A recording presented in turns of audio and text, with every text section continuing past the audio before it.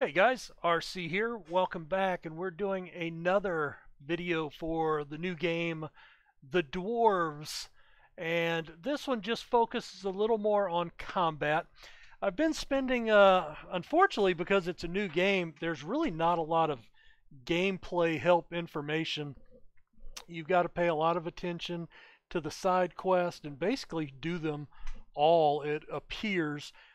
So I want to touch base on a couple of things before we get into this. One, I have seen a lot of talk about game time, the time that you've played. A lot of people are saying they finished it in 8 hours. That may be. I'm certainly not disputing anybody that's claimed that, but you can see I've got 15 hours played, and maybe 2 to 3 hours of that was in my first game, just kind of getting used to it. Maybe 3 hours, closer to two, I think. Unfortunately, I can't split up the time. But you can see I've got 15 hours, so roughly 12 to 13 hours in this current playthrough. And honestly, I'm not sure how close to the end I am. There is, let's see if we go back into here. Well, so you have the initial tutorial scene, then you have the game start scene, and then you have the first travel map that you have to get through. And then from there, you have the second phase of the main journey, of the main quest, to get to the first Dwarven stronghold. And then from there, you have to get to the second Dwarven stronghold, and that's where I'm at now. And then once you get there, according to the quest, we've got to create a magical artifact. And then from there, we have to somehow get to kill our main protagonist that killed our. Well, I don't want to give the whole story away, but we've got to get together and kill the main protagonist. What I don't know is after that spot in getting to that second dwarf stronghold, or actually it would be the third one, um, just to gather the materials to craft this artifact weapon. How quickly we progress to the end game.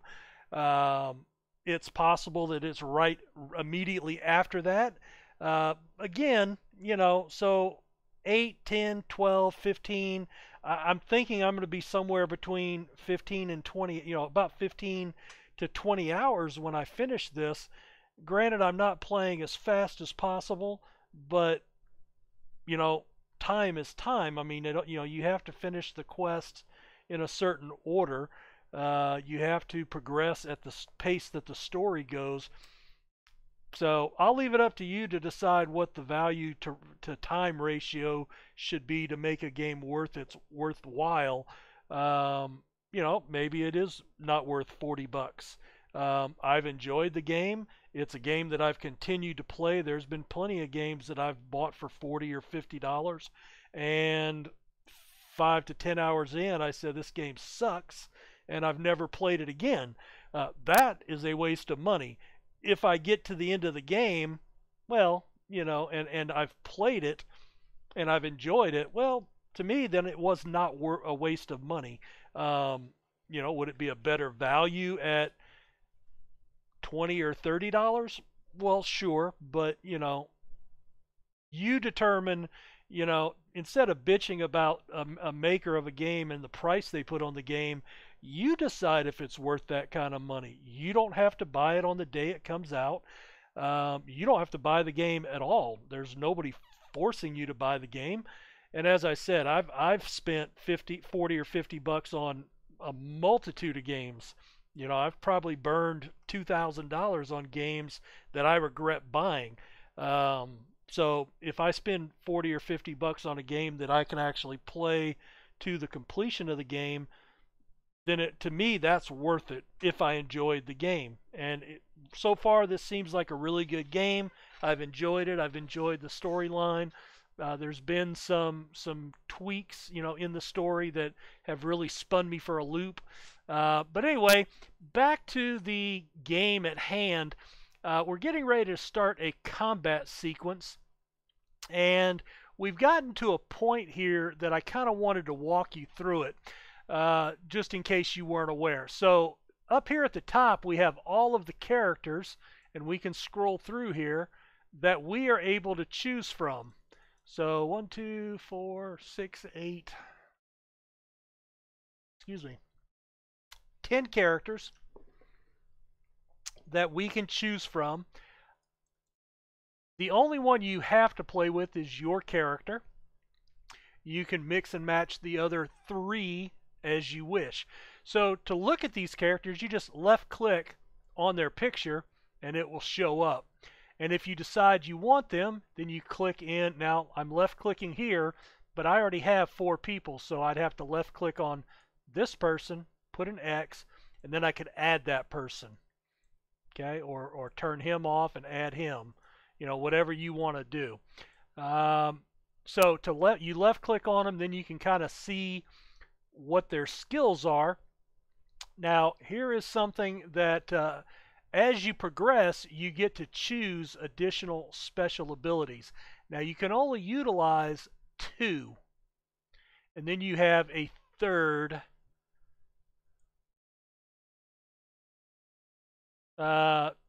option that you can put in at your, that you want to do.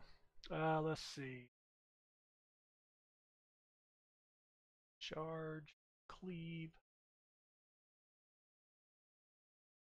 All right.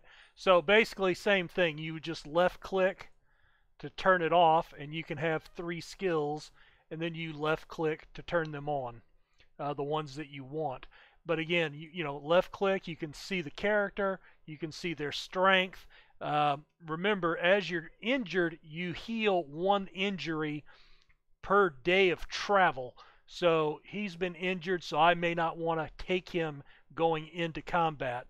And then you can see if they're, this is a magician, a mage that has some different spells. All right, that's passive, so she always does that.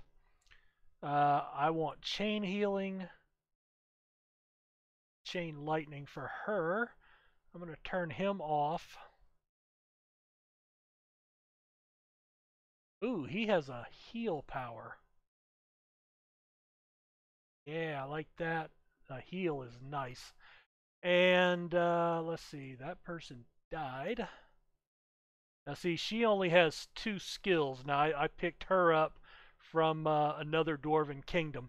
But anyway, I just want you to be able to see how you would go about evaluating who the people are, and then making sure you pick your skills, and then assigning your artifacts to them. So like this guy here, Bavragor, I've got him assigned to this talisman of protection.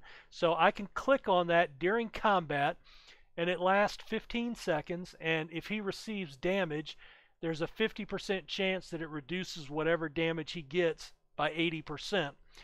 And then if there is a cooldown period of that, and then once it cools down, then I can pop it again. So typically once I get surrounded by enemies, I will pop that. Let's see. I've got this person here. So I want to do that, and I want to take her off of that artifact. But who do I want to bring with me? Question.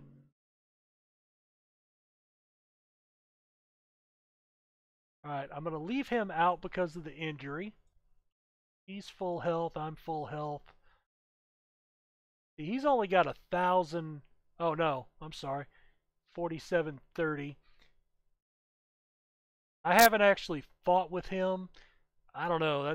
That's kind of a tank thing, isn't it? That he could just absorb power, damage. I mean, yeah. Not sure. Stun. Yeah. I do like her, but she gets damaged pretty easy. She's definitely kind of like a rogue in Warcraft. Very, takes a lot of damage if she doesn't have somebody pulling aggro off of her. Let's see. He has a dart. Orcs panic. So for fighting orcs, that might be good. If you played Skyrim, which I assume most of you probably have, you remember the guards. I used to be an adventurer like you, and then I took an arrow to the knee. That's if you look at his fires an arrow into the enemy's knee. So it's all his fault for all those guards in Skyrim. That's funny. Might ignite the target. Lots of damage over time, like that. See, that's good because if they fall down, then they can be attacked by someone, a melee character, and even if they're at full health, you can decapitate them while laying on the ground. So that's actually neat. I think I'm going to try him. I've never used him. Let's see. And I'm going to assign him there. All right. So, again, I just kind of wanted to show you how to pick your characters, how to determine their skills. Make sure you adjust their skills as you gain levels. W.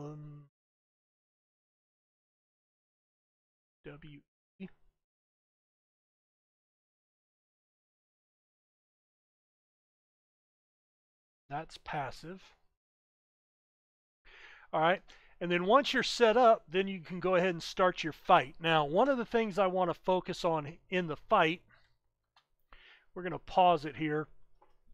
Whenever you use your special attacks, and we did cover this a little bit in one of the earlier videos, but I've seen, again, going back to the Steam community page, a lot of complaining about the AoE damage to your companions.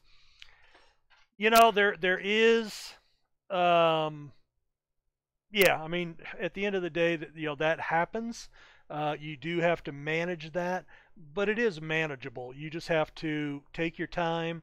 It may mean not being able to use a special attack right away, but it is manageable. So I don't know what the big issue there is, but it is what it is. All right, let's see. So no reason to sit through the whole battle.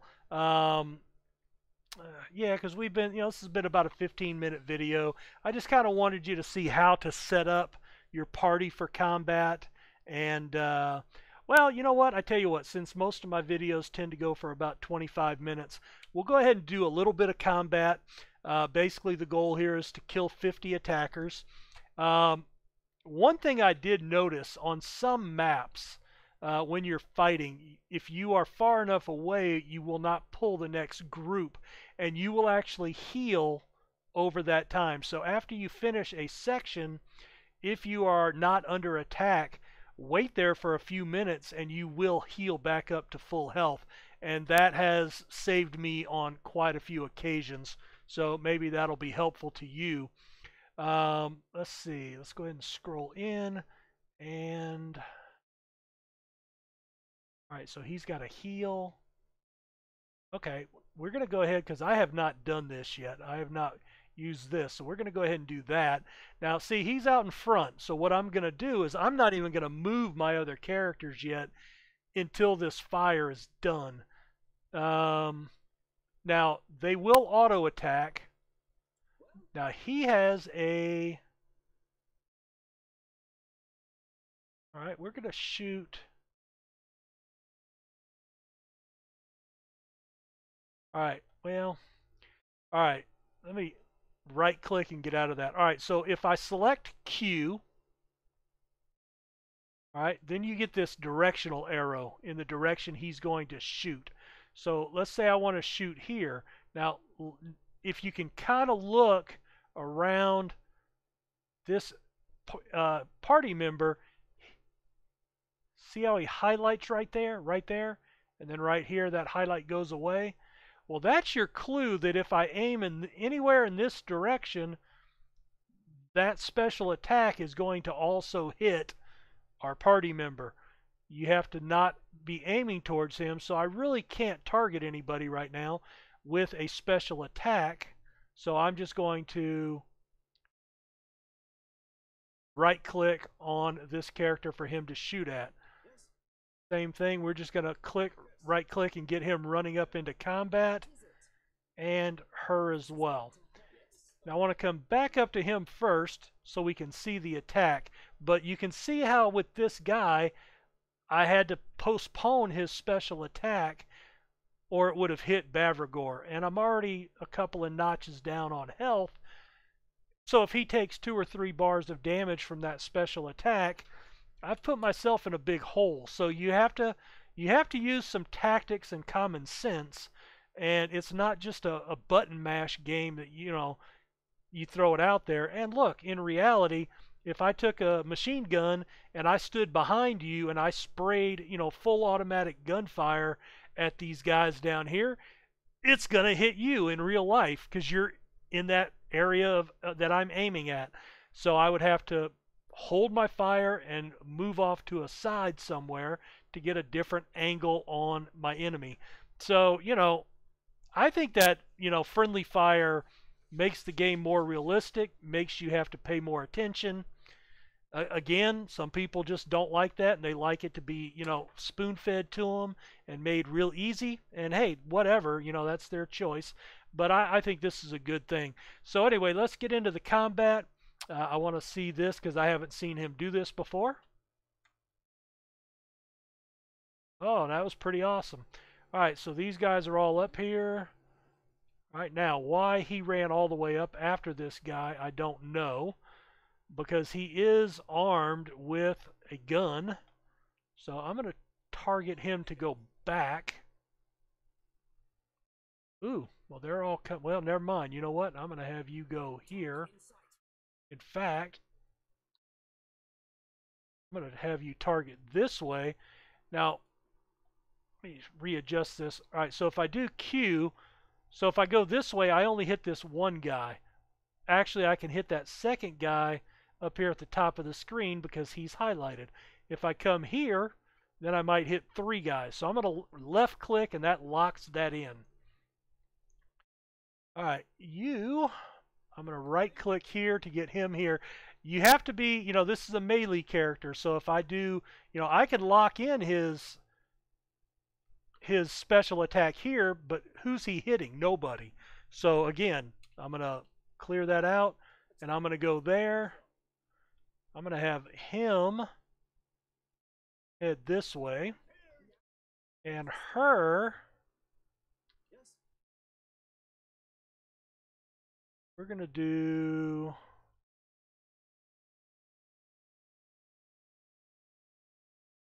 All right, okay, right there. If you notice that one little point, I pick up 3 guys, including this guy out here. But it's real fine right there. So we're going to lock that in and try to take out 3. All right. And these guys walked right into that, so that was a great shot.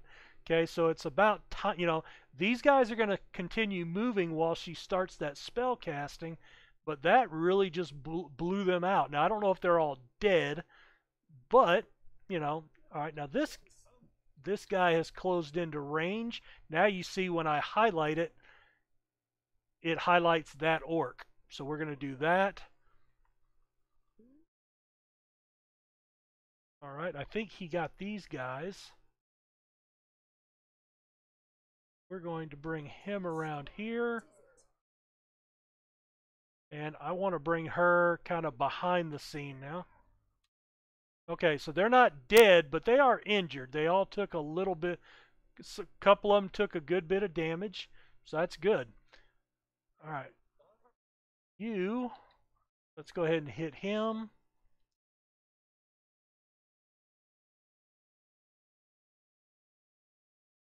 Now see, I can't do that because it'll hit my guy. So we're going to just have her come up and melee attack with him.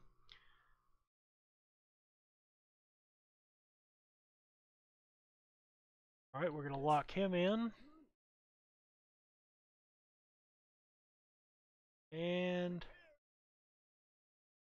all right, now, see how he pushed him a little bit? Now we can actually special attack without hitting. Now, here's something to pay attention. Well, no, he's not down. I thought he was, but he's not. All right, so we're going to get him there. All right, you're working on him.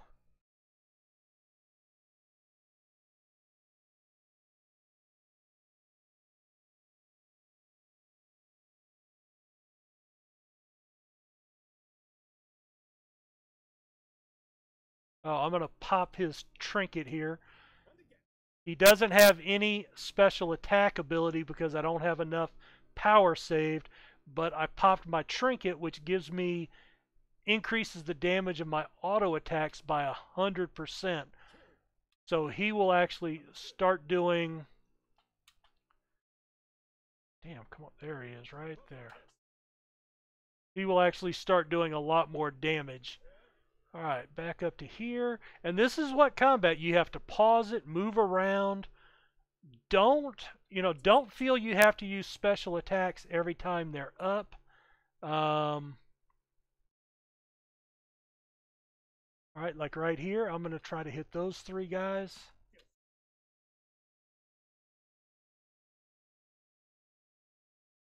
And sometimes you can't target them, and you have to unfreeze it, unpause it for a second. All right, let's see. Who do we have down here? All right, he's dead. You can tell he's dead because he's white now, not red. All right, I do have a couple of archers. They can put a hurting on you, so I am going to. I don't see anybody else over there, so I am going to have my guy do a charge that way. And then I'm going to have her start attacking him.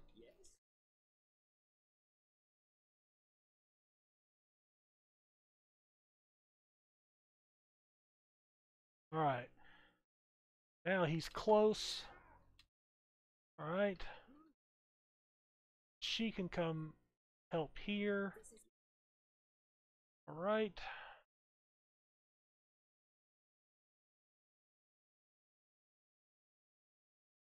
Come on. There we go. There we go.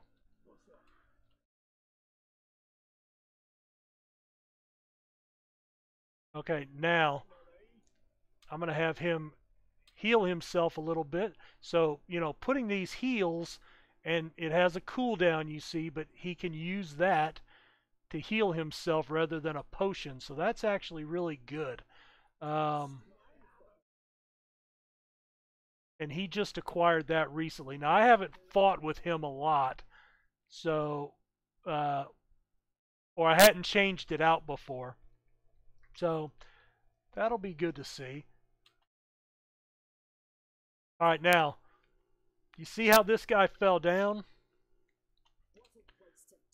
Oh, and he got killed because he shot him.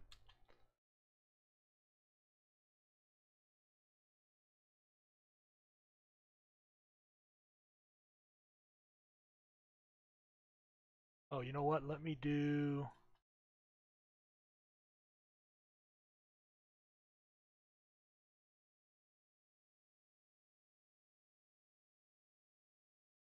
There you go.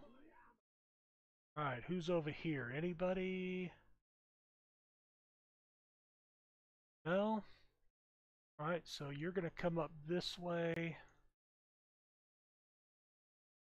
You're going to come up that way as well.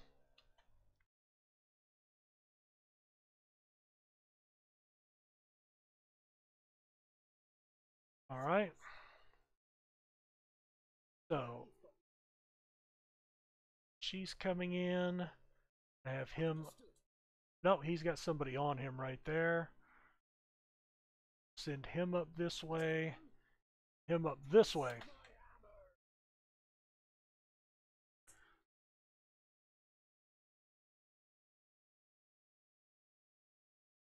And you see right here, look, I'm going to clear that. We're going to hit Q. Now, if I aim this way, in fact, let's move the camera angle all the way up to 12 o'clock. All right, so you can see where I've got to aim to hit both of them right there. So I can aim anywhere from here to here without affecting her. So you'll want to get it dead on if you can, but you can move that off to the side. Well, and it'll still hit him. So, it's just a matter of aiming correctly. Using your using your abilities to the best that you can.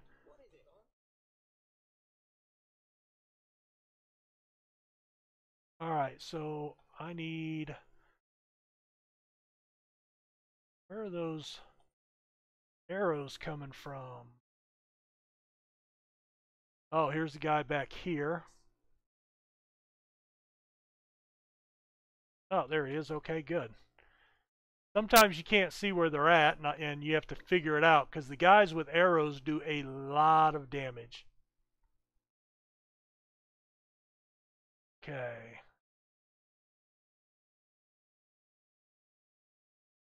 We're going to...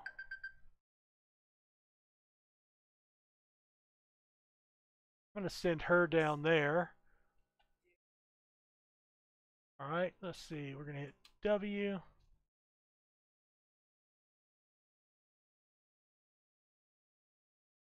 All right, did I kill that guy? Yes, I did. All right. Trying to see if I can get to him here or if I've got to go around. Okay. They look way up high, so we're going to come back this way.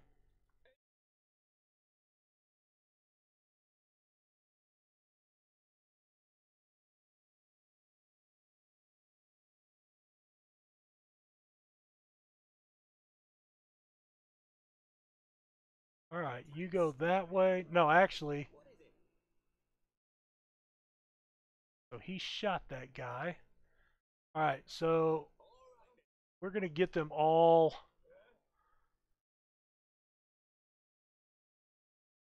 We're going to get them all down on this guy. Hopefully that gets us a little away from the other archers, and that'll buy us a few minutes to heal up. All right. So these guys can't shoot us anymore, and if we watch, you'll see we get a tick here pretty quickly. So we'll let everybody get to full health, especially this guy.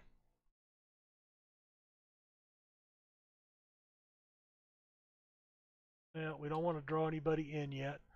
So anyway, hopefully you can see that. So we're about halfway through. Well, we're over halfway through our list. Now the other thing, you still can't save in the middle of combat.